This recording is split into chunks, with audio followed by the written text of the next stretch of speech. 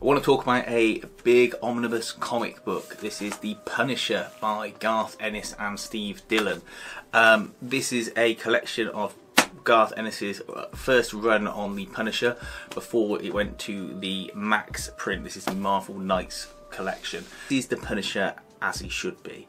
The Punisher is mean, he's merciless, but he doesn't say a lot, and it's structured in such a way that every couple of issues or story arc can be read in isolation and you won't miss anything, but if you read it as a whole omnibus you get a full thread through all of it, and it's best read as the omnibus as well.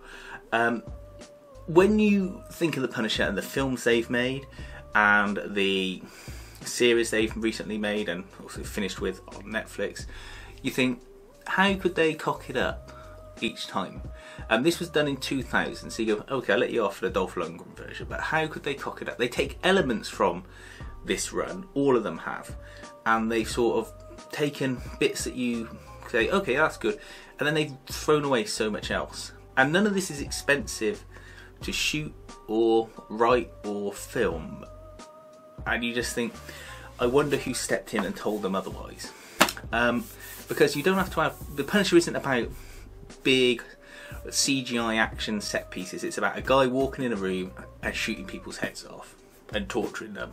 It's about 18 rated practical special effects, and when you read this, it's got so many good isolated stories in there.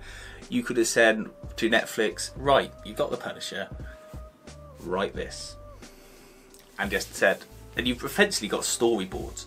Every story is a storyboard, and you can have a great time filming it and then in turn watching it. And I think this would have put the Punisher well firmly on the map. But otherwise, that's my little rant about the Punisher. But you will feel like you are watching a movie when you read this. It's really well bound. It's got this nice, after the dust covers off, it's got this nice printing on it. Nice big Punisher skull on the back. You don't get much gutter loss. It's, I think, about just over 1,000 pages, but it's got a nice binding. None of it was coming away. I was able to read this in bed without too much trouble. I think when books start getting up to the 1,000-page mark, they get difficult to open and read and enjoy, and they just become more of a shelf item than something you'd want to pick up and look at.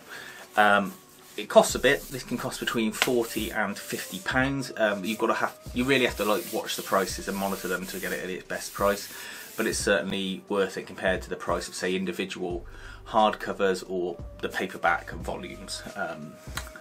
And it's just a nice collection to have as well. And Garth Ennis sums it up best in his sort of little letter to the reader that he puts at the end of the omnibus, which is the Punisher is all about entertainment and fun, and the sort of ultra violence and the way the Punisher isn't something that's to be defended, but you just need to understand when you're going into it, it's about entertainment and fun. And he hits the nail on the head, and I think that's why it comes across so well. He isn't trying to get across a political message or anything about gun violence. He just knows what people like to watch, and that's the sort of violent 70s, 80s action movie kind of stuff.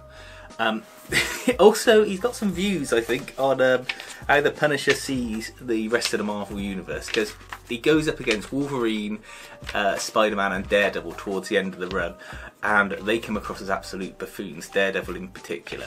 And it's just funny to read. I was laughing out loud when I was going through it, because he sort of hits a nail on the head when it comes to picking them apart for what they do and how they are, and the Punisher just makes short work of them. So yeah, the Punisher omnibus of Garth Ennis and Steve Dillon, definitely worth picking up if you are a fan of the Punisher in any shape or form. And if you only want one Punisher book, this really is the one to get.